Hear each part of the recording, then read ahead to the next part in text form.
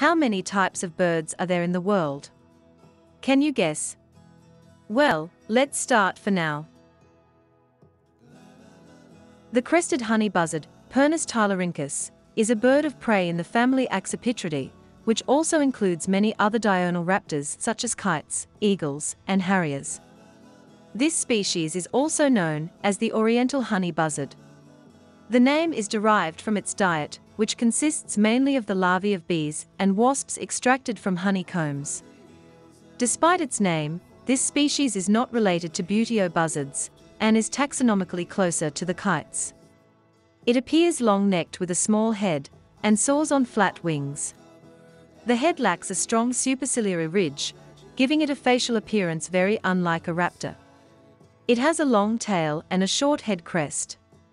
It is brown above, but not as dark as the European honey buzzard, and paler below. A dark throat stripe is present. Unusually for a large bird of prey, the sexes can be distinguished. The male has a blue-gray head with brown iris, while the female's head is brown and the iris is yellow. She is slightly larger and darker than the male.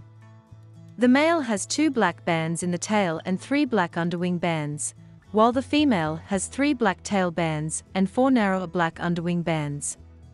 The juvenile has extensive black primary tips with narrower underwing bands. It has a yellow cere at the base of the bill, and a dark iris. The coloration and the tail pattern of the species are highly variable.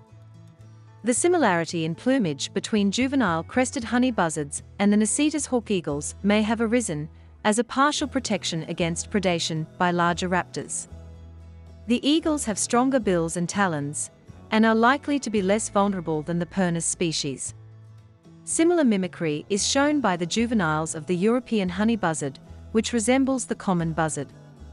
Although the northern goshawk is capable of killing both species, it is likely to be more cautious about attacking the better protected Buteo species. The crested honey buzzard is a summer migrant to Siberia, wintering in tropical Southeast Asia. Elsewhere, it is more or less resident.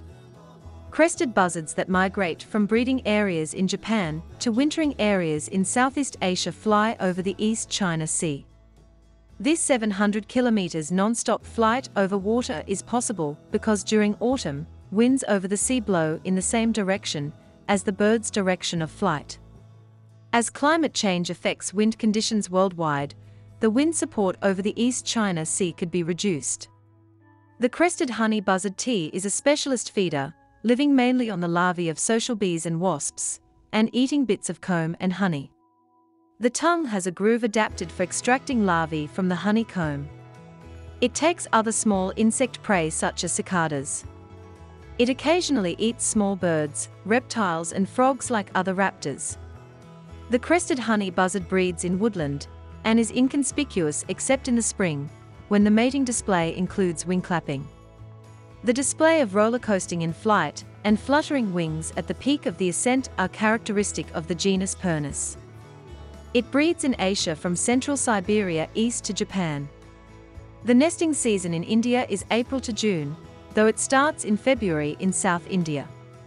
Male and female share the responsibilities of rearing the young.